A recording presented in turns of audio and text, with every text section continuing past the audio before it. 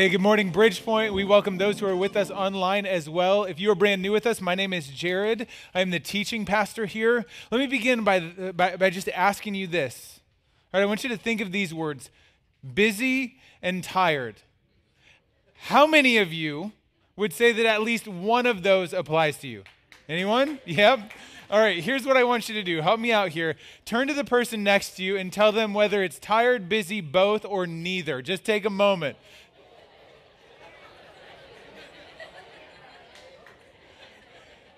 If anyone next to you said neither, can you just send them up here and they'll do my job?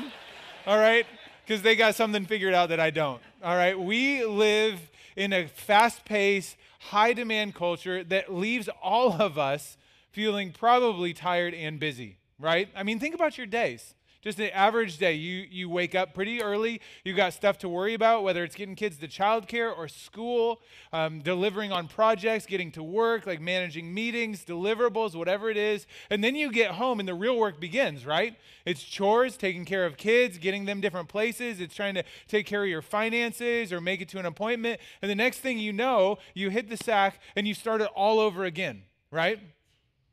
A couple years ago, my family went up to Storyland. It's this little amusement park for like elementary age kids and younger. It's pretty fun. The day we went, they were not very busy. And so my kids wanted to go on this ride. I can't remember the name, but it had spinning turtles, okay? So like big turtle shells, you sit in it, and as the whole ride spins, your little turtle cart spins too. And so we get on it. We get like the 30 or 40-second ride. It stops, and there's no line. And so the operator says, "You want to keep going?" And my kids say something before I can. They're like, "Yeah!" And so he just hits the go button, right? And because there's no line, he just lets it run.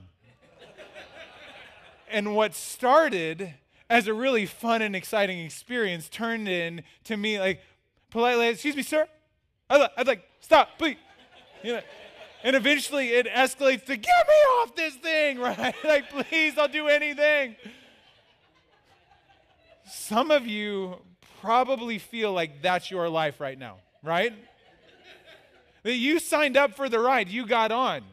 You took the job, you accepted the promotion, you bought the fixer-upper, you signed the kids up for sports leagues, both local and travel. You thought it was what you were supposed to do. It looked fun and exciting, like the right thing. And now, after a little bit of time, you were just holding on, begging for it to slow down. Right? Anybody there? You're looking for a break. We long for a different rhythm or pace to our lives. And that brings us to this series. We are starting the year in a series called Kickstart. We are looking at the rhythms in our lives that I believe lead us into what is good and best for us. We started last week by looking at what kind of rhythm we can implement every single day. We said that our lives can only be fruitful, our faith will only flourish when we're connected to Jesus, which requires us to be close to him. And the way that we are close to him is that we implement a rhythm of time with him through scripture and prayer every day. Try to make that happen so that his life, his power, his strength, his peace can flow into our lives and bear the fruit we want to see, right? So this week, we're going to get into our weekly rhythm. What are the things we can do every week to begin to experience the kind of faith and life that we long for? So if we look at the first generation of Christians, their story is told in the book of Acts. We studied the book of Acts for several weeks last summer. I want to read to you just a short excerpt. As the church is forming, taking shape, we read this in Acts chapter 2, verse 42. It says this: "They devoted themselves to the apostles' teaching and to fellowship, to the breaking of bread and to prayer." If you'd skip down in that same chapter, just a few verses to 46, it reads this: "Every day," these are the first believers in Jesus, "they continued to meet together in the temple courts. They broke bread in their homes, and they ate together with glad and sincere hearts, praising God and enjoying the favor of all the people. And the Lord added to their number daily those who were being saved." That generation of believers and every generation since has put into practice two rhythms to their week. Every Sunday morning, they would gather together to worship God in honor of Jesus and in celebration of his resurrection. That's what we're doing right now. And in addition to that, in between Sundays of worship, they would meet in each other's homes to talk, to put things into practice, to love each other, to develop friendship, to be encouraged and nourished. We do that through small groups. So even years later, we try to maintain that same rhythm of worship and community. It increases our faith. It brings joy and life to us. But here's the strange thing. Even for people who believe in these practices, this rhythm of worship and community, we are seeing people do this less, have a lower commitment to this than ever before. And by we, I don't mean Bridgepoint. I just mean like in our culture in general. People are less consistent in worshiping God every week, and they're more resistant to engaging in meaningful community. Like, I don't have time for that. I got stuff to do. I got home projects. I got errands to run. I need a break. And so what we're seeing is that there's less consistency in worship, more resistance or reluctance to community. And so some have hypothesized that maybe these ancient practices just don't fit in our culture. I'd like to offer a different suggestion. I think that maybe the problem is not with those practices at all, but maybe that we have forsaken or ignored another rhythm to our week that goes back much further and runs much deeper. We need a rhythm of rest to our lives. That we are moving at a pace that does not allow margin to make room for the things that are most important to us, the things that have the greatest impact on us. And so today we are going to talk about implementing a rhythm of rest to our life. This will challenge you. It will stretch you. There will be times where you think, I'm not exactly sure if I'm even interested in doing that. But my hope is that you would be inspired to do it, and then you would start to understand how you and those in your household, your family, can begin to implement a rhythm of rest that makes room for what's most important to you, okay? And so here's where it all starts. The Bible begins with God working.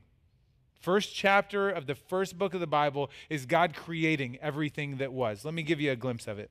Genesis chapter 1, verse 1 starts like this. In the beginning, God created the heavens and the earth. Now the earth was formless and empty, and darkness was over the surface of the deep, and the Spirit of God was hovering over the waters. And God said, let there be light, and there was light. God saw that the light was good, and he separated the light from the darkness. God called the light day, and the darkness he called night. And there was evening, and there was morning the first day.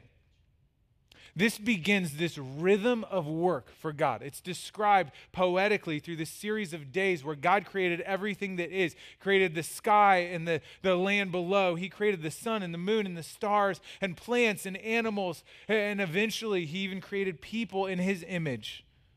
This was work for God. If you've ever created anything, whether it's like woodworking or a delicious meal or a masterpiece of art, maybe you wrote a poem or a term paper. Like if you've ever created anything, you know that it takes energy and effort and exertion. This is true even for God. So God is at work. And by the end of his work, he steps back. This is Genesis chapter 1, verse 31. And we read this. God saw all that he had made, and it was very good. There was evening and there was morning, the sixth day. So it brings us to the end of God's accomplishment, the end of God's work. Everything that has been created is good, and he evaluates it as very good. It's this beautiful moment. And so before we move on, I just want to say this. Work is not the enemy. Sometimes it feels like the enemy, right? That it's what keeps you from everything good in life. That it's what keeps you from time with your kids and your family. It's what keeps you out of the home where you want to relax. It's what messes up all of your hobbies. And so sometimes we start to think that work is bad, but if God did it, it can't be all bad, right? So we were actually created for meaningful, purposeful, productive work, just like God did. It's part of your wiring. That's why a life without work, a life of laziness or unproductivity is not honoring to God. Work is not inherently bad. Here's the problem, though. Most of us have stopped just there, and the story continues. Listen to what happens next. It says in Genesis chapter 2, the story continues. It says, thus the heavens and the earth, they were completed in all their vast array. I mean, when you imagine the stars in the sky, the universes that haven't even been discovered, the depths of the oceans and the mountain peaks, it was all completed. It was perfectly created by God. And it says then this, by the seventh day, God had finished the work he had been doing. So on the seventh day, he rested from all his work. That word rested is the Hebrew word Shabbat, which means stop, to enjoy, to delight. It says, then God blessed the seventh day and he made it holy because on it he rested from all the work of creating that he had done. So God rests. Think about this for a second. Why do you think God rested?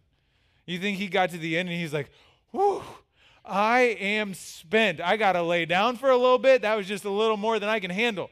I don't think so. Like, we believe that God is infinite in every way. So there is no end to his power or his might or his imagination. There is no point where his fuel tank runs on fumes. Like, he can keep going for all of eternity. So he stops, he rests for a different reason.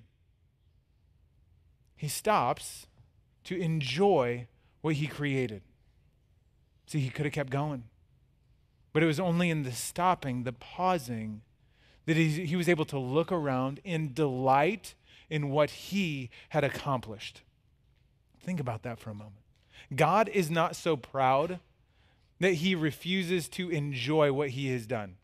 I mean, I don't know if you've ever gone over to someone's house and they make this just exquisite meal. I mean, it's like this 5-course meal that's laid out on the table from start to finish. It's just the best food you've ever eaten. There's dessert waiting for you on the stove. And with the first bite, you just make like that, oh man, this is so good, you know? And they go and they take a bite and they're like, oh, this is just something I whipped up. It's a little bland. Sorry about that. Like they refuse to enjoy what they've made. You know that? Like, you've had that. God is not like that. He's not above going, oh man, this is good. Like, when he creates the world, he steps back and he's like, y'all see this? This is so good. This is amazing. I'm amazing. I did this. And it sounds arrogant, but here's the thing. With God, it's not. He's just saying what is true, right? He's just delighting in it, glorying in what he's done. And think about the creation story up to this point. God is moving through. He goes, okay, I created land and sky. That's good. I created sun, stars, and moon. That's good. If you've ever gazed into a night sky, you know that's good. He creates plants, flowers, trees, shrubs. And he looks at it, he goes, that's good. Animals, good. People, good. Then he steps back. He goes, all of this is very good. And then he rests to delight in it, to appreciate it. And then he labels that moment in time something entirely different. He says, this is not just good or even very good. He says, this moment right here is holy, sacred, spiritual, divine. Because this moment where I am enjoying life in all its fullness, when I'm noticing the goodness and beauty of the world around me, this is holy. There's never been a moment like this. And in that moment, he memorializes it. He says, I want other people to experience this delight just like I am. I want them to enjoy what I am creating and the life that I am giving. They need to experience this too. And so he declares that this kind of rest is for all people, that everyone should enjoy it and experience it just like he did. And so in this, we understand something about this rhythm of rest. A rhythm of rest helps us enjoy the life God gives us. If you're going to write something down today, I'd like for you to write this down. A rhythm of rest helps us enjoy the life God gives us. I don't know all of your stories. I don't know all of your circumstances. I don't know what you're facing with work or with your family. I don't know if there's stress or frustration. I don't know if you're dealing with some health scares that are a little bit disrupting right now. But here's what I do know. In every single one of our lives, there is goodness and beauty. I know that that's true. There is something good and beautiful around you. It may be people. It may be something that God has provided. It may be the product of your work that you have accomplished. Like, there is something good and beautiful in each of our lives because God is there and he is at work. But here's the problem. When we continue to only work and not rest, we move at such a pace that keeps us from enjoying what's good and beautiful around us. I don't know if you've ever driven on like a scenic highway or interstate, maybe up the coast or through the mountains of New Hampshire or Vermont or your favorite state park or national park. But as you're driving, There's just beauty all around you. And there's always the temptation when I'm the one driving to just keep cruising at 55 miles an hour, but also like just looking at the mountain peaks, or looking off into the ocean. And about the time that I cross over the dotted yellow line, I get a punch in the arm, and then I steer back. And Rachel will tell me, if you want to enjoy the view, you got to stop. If you want to enjoy the view of life, if you want to be able to see the goodness and beauty that's all around you, you can't keep moving at this pace. You got to pull over. You got to slow down. You got to stop and turn your eyes to the people, the things, the home, even the work that is for your good, and take a moment to just say, God, thank you, right? You got to stop. Doesn't that sound nice? To have a deeper awareness and appreciation for the good and beautiful in your life. But here's the crazy thing. Even though that sounds so good to us, even like, yes, I want that so bad, it starts to make our hearts race to think about resting, doesn't it? I mean, let's just be honest for a moment. How many of you are stressed about resting right now? You're going to tell me to not work for a while, like maybe even a whole day, like that starts to freak me out. Those are important hours that I got to do, like work on the bathroom. I got to check emails. Like it starts to create anxiety in us to think about stopping work. That might be an indication that something is awry, right?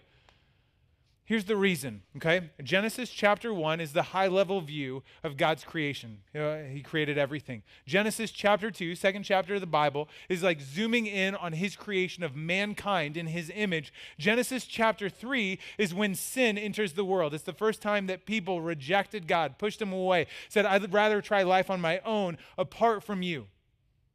And in that moment when sin is brought into our world, it sends shockwaves of disruption and destruction through our world. And one of the consequences that God names is that work will become painful, that it will feel like toil.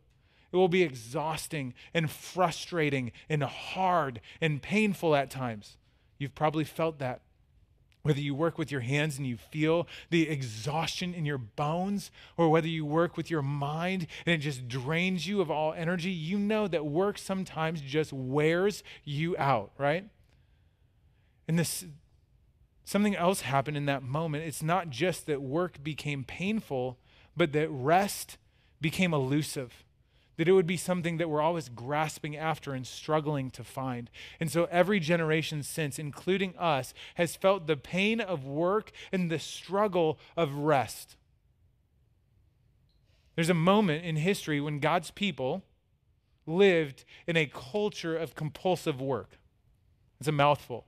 They lived in a culture that overvalued work and productivity. Okay, so God chose this family to have a special relationship with, and over generations, that family became a great people, a nation. They were known as the nation of Israel, and Israel is captured and put into slavery in the nation of Egypt. So they are this minority group of people living as slaves, forced to do harsh and unending labor, and they are just worn out. They're frustrated, they're fatigued, and they are begging for a break.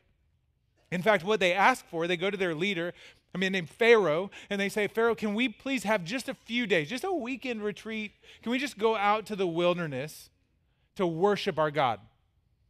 Pharaoh goes, no way. They're like, please, just give us a couple days. He goes, no, there's work to be done. All work, no worship. Get back to work. And so they have no choice. They are slaves. They are oppressed. And so they start to call out to their God. God, please save us. We long to stop working. We long to worship you. Would you rescue us? God intervenes.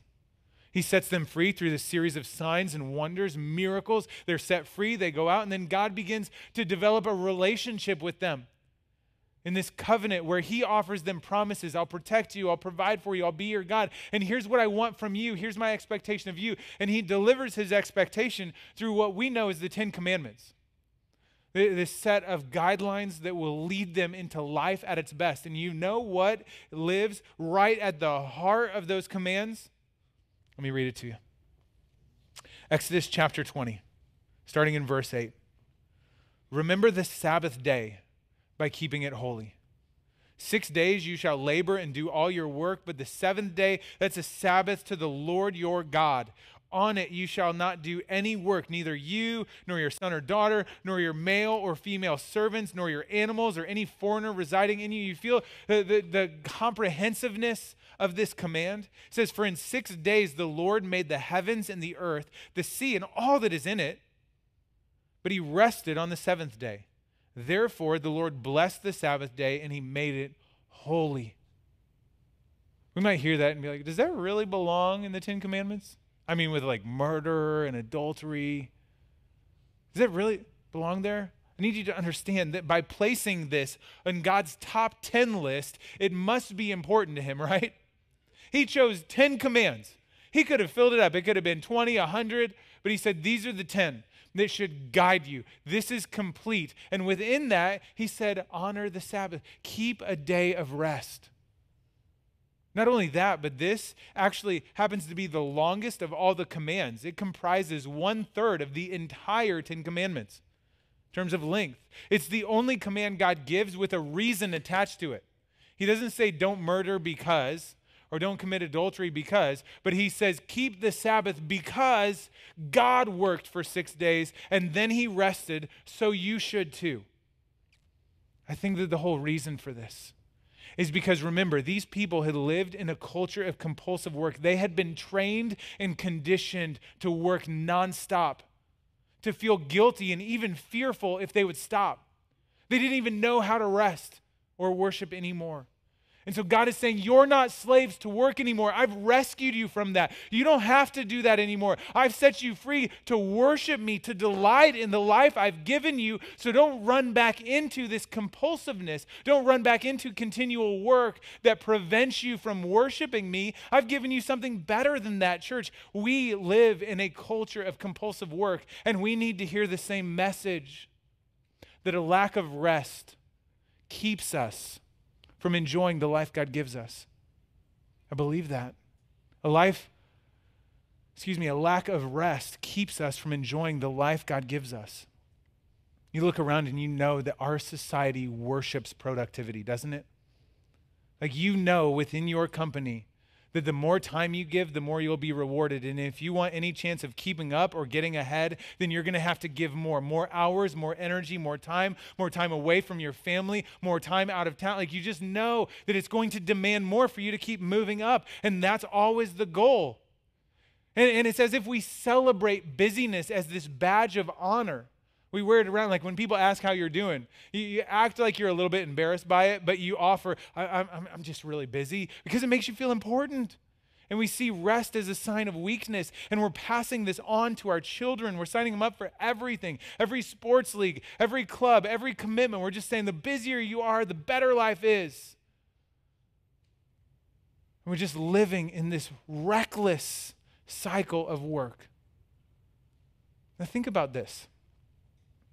If an entire culture rejected one of God's commands, I believe that that culture would then become a miserable society. I mean, think about this for a second. Imagine a culture that completely rejected the command for children to be trained to honor their parents. So children ran the home, they had all the authority, they were disrespectful, disobedient, disruptive, destructive, like just name it. Like, can you imagine an entire culture that lived like that? It'd be miserable, wouldn't it? Imagine a culture where no one honored the command to be truthful and trustworthy. Like, everyone was completely dishonest. You couldn't trust a single thing anyone said. They all lied or said whatever they wanted for their own benefit. Like, there was just no honor for the truth. Can you imagine how terrible, how miserable of a society that would be? Like, we could just go down the list of God's commands. If an entire culture rejected it, it would lead to a miserable culture. And what has happened in our world is that we have entirely rejected one of these commands. We've said, I don't want anything to do with a day of rest. I don't want anything to do with a rhythm of rest. I got a work to do.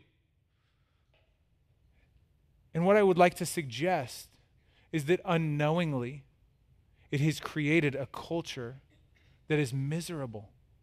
That there is this increase in sleeplessness and anxiety and depression and discontent. There's this increase in irritability and impatience. There's this increase in comparing ourselves to one another, and fear and stress and even panic. There's this increase in all of these negative things. And at the same time, there's this decrease in joy, There's this decrease in purpose. There's this decrease in contentment and friendship and laughter and love and intimacy and worship. So church, like, don't you think that it's possible that by completely dismissing one of God's commands, we are living in this miserable society and we don't even know it? I think that the greatest cost of this is two things, and both of them are relational, because relationships cannot exist at that pace. And so what happens is it negatively affects our relationship with God, and worship becomes inconvenient. If you've ever thought, do I really have time to go worship God today? I mean, I've got projects to do. I got errands to run. I just need a break from all of it. Like, if you've ever thought that, it's because you are keeping a pace that is messing up your relationship with God. A relationship can't thrive at that pace. It has the same effect on your relationships with others. It makes worship inconvenient, and it makes people feel like an interruption. Like, I don't have time to have dinner with them. I don't have time for this phone call. I don't have time to return this text. I don't have time for small group. All of that just interrupts my life, and I don't have any margin for that. That's what happens when we lack a rhythm of rest. A couple months ago, I went out to California, had the opportunity to travel out there to coach a church planter as a part of a church that we are helping to start down in San Diego. It's going to launch actually in just 2 weeks from today. It's really exciting. And so we're going to keep telling you information about this in the coming weeks as we celebrate their launch. But while I was out there for that, I was able to travel up to LA to see a good friend of mine. We grew up together. We were in youth group together. We spent a couple years at college together. And then we are now on opposite coasts, both serving as pastors in churches. And so I drove up for the whole purpose of spending time with him. It's the whole reason I was there. And so I told him as I was heading toward him, hey, I had a whole day of meetings. I'd really like just to get outside, to get a little exercise. So he's like, oh, good, I know a hike that we can do. And so we drove to this trail, and we get out of the car, and he looks at me and he says, every once in a while I like to run this trail. You want to run this trail? And I'm like, yeah, I run mountains every day in Rhode Island, right? Like, that's my thing. Like, let's do this. Like a buddy from high school, I don't want him to think that I'm like old and out of shape, so I'm going to do this, right? And so we start jogging. And early on, like, we're just talking about our family, our kids, the churches, like all of this. But you know how it goes. Like, after a short time, like, breathing increases and talking decreases. And one of us, I won't say who, is like, hey, you want to just walk for a minute? I'm like, yeah, that sounds like a great idea. I need to tie my shoe, and I think I'm going to die, right? So let's do that. And so we walk for a minute, and then we're like, well, let's run again. And so we start running, like, all the way to the top this time. And then we stop, and we realize that as long as we are moving at that pace, we cannot enjoy the relationship. And that's the whole reason I'm there. That we had started moving at a pace that was keeping us from enjoying the whole purpose that we were there. I wonder how many of us are moving at a pace that is keeping us from enjoying the whole reason we are here. You are here for really two reasons: to worship God and to live in relationship. That's why God created you in his image. Worship him, enjoy him, delight in him, give him praise, and live in a loving community that strengthens your faith. Jesus, at one point, was asked, what are the greatest commandments? And he said this. He said, it's really simple. Love God with all your heart, soul, mind, and strength, and love others as yourself. Love God, love people. That's why you're here.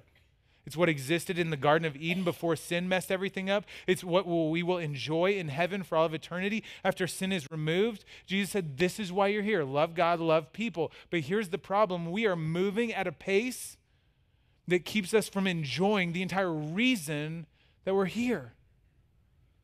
Don't have time to worship God. We don't have a desire to connect in meaningful community. We need a different pace. Are you with me?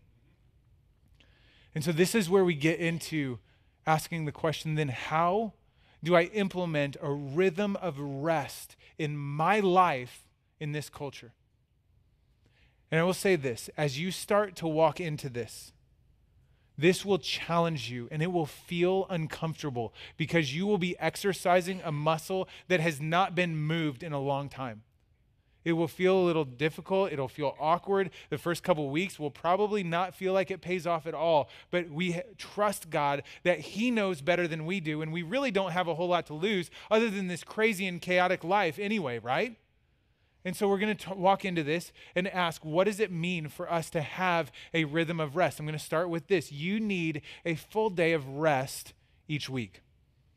You need a full day of rest each week. So I don't think that we have to be legalistic about this. Jesus said that Sabbath was made for man, not man for the Sabbath, meaning don't lose the heart of this. This is for the good and the benefit and the enjoyment of God's people. And so don't turn it into another set of rules that feels just like work and steals the joy of life. But the point is that if God rested and he commanded us to rest, then maybe we should rest, right? And so I think you need a full day of rest each week. I think I need a full day of rest each week. And so this can look very different for each of us. It's not that we all have to have the exact same day of rest or do it the same way. One way that you can do it is just to say that for me and my family, this day is the day that we rest. Maybe it's Saturday, maybe it's Sunday, maybe based on your work schedule, it's got to be Tuesday, Wednesday, Thursday. It does not matter. And maybe even within your family, you have different work schedules. And so it's for you, it's one day, and for your spouse, it's another. That's okay. Don't think about it in terms of rules or restrictions. See, the Jews practiced it like this. On Friday evening, they would share a meal with their family. They would relax. They would go to bed. And then the next day, they would not work until sunset. So from sunset to sunset, meal to meal, they would rest 24 hours to enjoy what God has given them. So maybe that's it for you. I think if I were in your situation, or if I had maybe more of a normal rhythm, I'd love to start our rhythm of rest on a Saturday evening with a meal, and then we just hang out, maybe enjoy time with friends, go to bed, get up the next morning, worship our God, maybe even serve within the church because Jesus helped others and did what was good for others during his Sabbath, and then just enjoy the rest of the day with our family doing something we love. I think that'd be great. But maybe you've noticed like Sunday's a bit of a work day for my family, and so it doesn't really work out like that. And so we're trying to back it up and basically have that rhythm from Friday evening to Saturday evening. We're still testing it out and figuring out what works. The point is, I believe that you need a day of rest. And that leads to this question.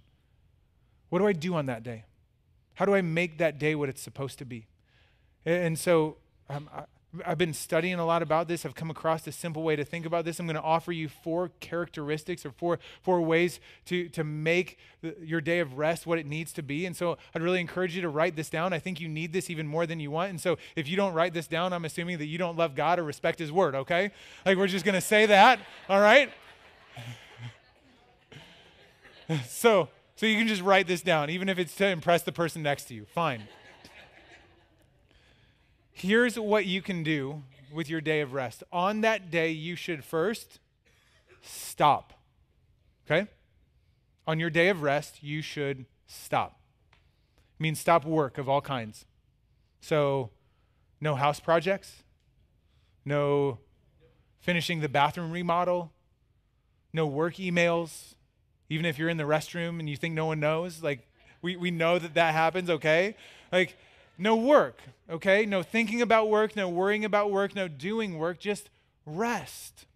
This obviously takes a little bit of preparation because it means that day can't be the day that you run all of your errands and do all of your stuff. And I would actually suggest from personal experience, don't try to go shopping. We tried to do that. We went to Target on a Saturday. Not restful, okay? No surprise, right? So like no work, no worrying, no wanting, no wishing. We spend enough time throughout the rest of our week knowing what still needs to be done and focusing on that. This is a day for you to think about not what you wish you had or what you're trying to accumulate, but to focus on what you already have because of God's goodness in your life. So you just stop. Don't work. Number 2, you rest. And what I mean by rest is that you do whatever refills you. You do whatever refills you, whatever replenishes you. And this is different for all of us. But before I talk about examples, I need to distinguish between rest and leisure, which our culture has confused. Okay? Leisure is just taking your mind off of things for an indefinite period of time and then returning with the same fatigue or frustration that you had before. So like Netflix binging or watching 9 hours of football or surfing social media for a couple hours or playing video games is not rest because it doesn't refill your tank. It just distracts you. Therefore, it's leisure. That's not what I'm talking about. I'm talking about whatever makes you feel more whole at the end of the day. So maybe for you, it's going outside and enjoying the beauty of God's creation. That was the first Sabbath. Maybe for you, it's finding a hobby that is active, going for walks or skiing or riding bikes. Maybe for you, because of your personality, what you really need is just a slow day where you sit by a fire or you drink a cup of coffee, you read a book, you take a nap, you feel recharged. I think that it will probably include spending time with people you love, either family or friends, because that's part of the blessing that God has brought into your life. And I know that this gets really complicated, especially with little kids in the house. And so it's not going to be exactly like what you want it to be, but the point is that your whole family figures out a way to have a different pace, to not be a slave to productivity, because God has rescued you from that. So you stop and you rest. And ultimately, this should lead you to the third thing, which is delight. That if you are engaging in a healthy rhythm of rest, at the end of that day, it will cause you to enjoy what God has given you more. The days when my family has done this well, we get to the end of the day and I'm just like, man, I love my family. I love my kids. I love my wife. I love where we live. I love being active. I'm thankful for my health. I'm thankful for the job that God has given us that allows us to do things. Like it just creates this delight in life. And there is delight to be had no matter what your life circumstance, no matter what kind of situation you're in, how much or how little you have. There's something to delight in because God is good. And so your Sabbath, your day of rest should lead you to delighting in what he's given you. Isn't it a travesty that some of the greatest blessings in your life feel like frustrations at different times? That the kids or the house or the work or even the spouse or the friends or the church or whatever it is, that at some point it feels like this burden to you? Isn't that crazy? It's because we are moving at a pace that gives us the wrong perspective. You need to slow down to delight in what you have. And that leads to the last thing, which is worship. So when you stop, and when you rest, when you delight, it will lead you to worship because you are more aware of the good in your life and you are more appreciative to the one from whom it has come. So that means that as part of your day of rest, you may put on some worship music and just sing it out in your house because you are so thankful. It may mean that you read a book that draws your attention to God, or you spend a little more time in scripture and prayer. It should certainly cause you to have a greater desire to get together with other people who are just as thankful as you are to the good God who has given us goodness and beauty in all of our lives. It should cause us to want to worship. The whole purpose of the rhythm of rest initially was to create space to worship God. Think how crazy it is that sometimes we think that rest is the reason we shouldn't worship. He calls you to delight in him and then to give him credit for all the good that he has done by worshiping on your own and with his church. We know that life needs a different pace, don't we? Don't you feel it? And it feels like a risk, a sacrifice to give up a day that could be used to catch up, to clean up, to make progress. But isn't our entire faith built on trusting that God knows better than we do? And it's only when we get to these pressure points that really test that we show how much we trust him more than ourselves. And so here's my challenge for you. You need a day of rest that leads you to delight in the life God has given you, to enjoy the life he's given you, and to worship him for it. You need a day of rest that gives you margin so that your life is characterized by worship and community, the whole reason you're here. So my challenge for you is this. For 4 weeks, make a commitment that you will talk with the people in your household and you will identify a day that you will set aside as holy to the Lord, a day of rest. 4 weeks. Try it out. It's not going to come easy, but I promise you that eventually, if you trust God, you will see the fruit and the blessing of this rhythm in your life. Stop, rest, delight, worship. You need to ask these questions. When's it going to be? What do I need to stop? And then what does it mean for me to rest and delight and worship God? I absolutely believe that this will lead you further into the life you've been longing for. It's the life you were created for. It's the life God commanded you into. I promise you, it will be the life that is more satisfying than the one that you have right now, if only you will trust God and follow his ways. Father God, I pray that you would lead us into the life you've created us for. Give us the trust to do what you've commanded. And I pray that as a result, we would rest and worship you more, that we would be more open to loving you and loving the people around us. God, please silence the lies of the enemy who wants to tell us that this is impossible or that this can't be done or it's impractical or it's not beneficial. Just help us to hear the voice of truth from you, God. We trust you and we love you, and we know that our lives are full of goodness, and we want to enjoy that for your glory. In Jesus' name, amen. We want to get a taste of this right now. And so we're going to stand and we are going to sing about how good God has been to us. If that is true, would you